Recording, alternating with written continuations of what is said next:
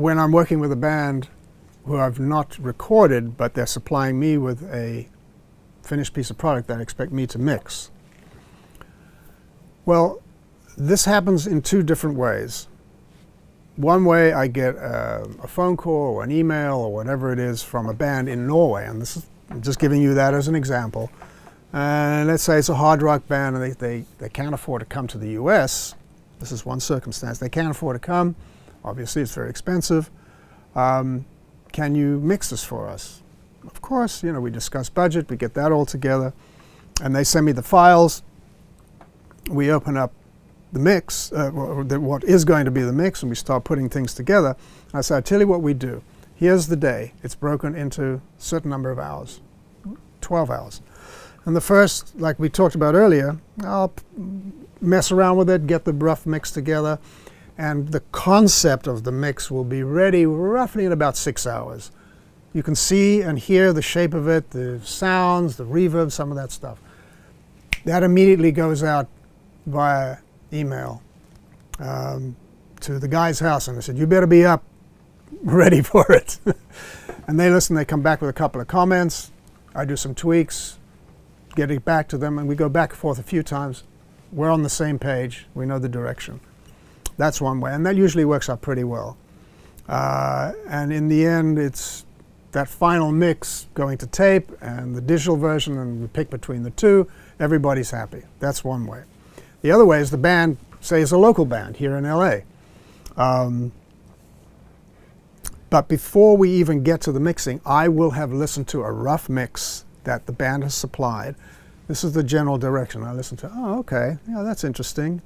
Yeah, I see where you're going, but you know, we can really expand this and make it a lot bigger, fatter, deeper, have more interest, more movement possibly, or whatever. These are the discussion we would have before I even get into the studio.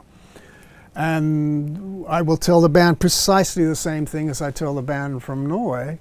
Here's a band in LA. Look, don't come into the studio until, say, 2 o'clock or 3 o'clock. Then I'll have something for you to listen to, and then we can discuss it. They come in, we listen.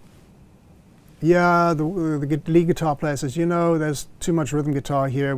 That's not the focus. We need to focus more on this. Fine, no problem. The singer says, well, you know, could you give me some sort of delay here? No problem. So we discuss everything, and we come up with a final decision. Here's the direction. I've been pushing this particular direction. Hopefully they would agree. And they can either go away and take a break, or maybe the guitar player is the producer or the co-producer and he wants to be involved. Fine, hang out, you know. And they just watch and dig the process. And at the end of the day, we come up with a great sounding mix. The question is, how does one deal with, say, the band in Norway when they're on a different time frame and the mix is almost there and you think you've got it, but there's still a problem? What we do is, we know that the mix is this close to being finished, and let's say it's too late in the day to do any more.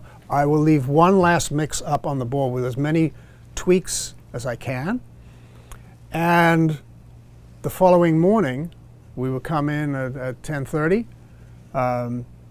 We would have already sent it to him overnight, and we will get the reply, and we'll look at it. Oh, okay, this one little thing needs a fix. We do the fix, send it to him immediately. How is this done? Because we have to move on. You have to tell him, look, you're paying for this. You only have X number of dollars per day. You go over that, you're screwed. So you're going to have to make up your mind. Either you like it or you don't. You know, it's your money. The indecision of the artist. I know we're this close. I know that, I'm pretty sure that my concept of the mix will be the final one, but I'm always open to suggestion.